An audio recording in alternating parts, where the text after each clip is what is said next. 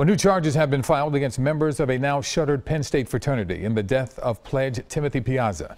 It followed the recovery of video from a basement security camera that police initially believed was not working. David Spunt is in our satellite center tonight with what that video reveals. David? Well, Yuki, never give up. The words used by the family of Timothy Piazza just a few months ago. It appeared cases were almost non-existent after a Center County judge threw away the most serious charges. Tonight, that video is now part of evidence, a video the FBI was able to bring back to life. We need parents to be talking to their kids about this. We need parents to put their foot down and say, you must not do this. Bold words from the father of the late Timothy Piazza. Surveillance video thought to be deleted, recovered by the FBI.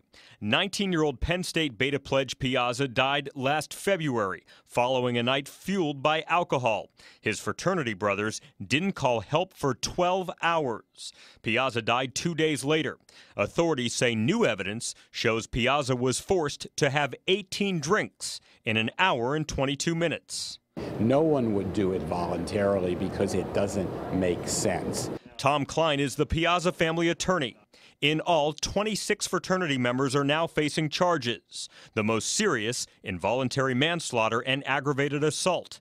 Authorities charged Braxton Becker with deleting a basement security video allegedly showing the melee in the home. Just pushing the delete button on your iPhone or on your computer doesn't mean that it's gone forever, and the FBI certainly proved that.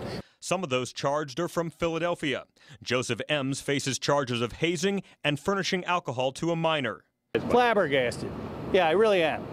The smart move is to always act like you're not surprised. These charges came out of the blue. Philadelphia attorney Bill Brennan represents Ems. We're not happy about this. We're going to put the gloves back on and we'll go out there and fight it again. All of those charged will be in court for an arraignment that is scheduled tentatively for November 28th. David Spunt, CBS 3 Eyewitness News.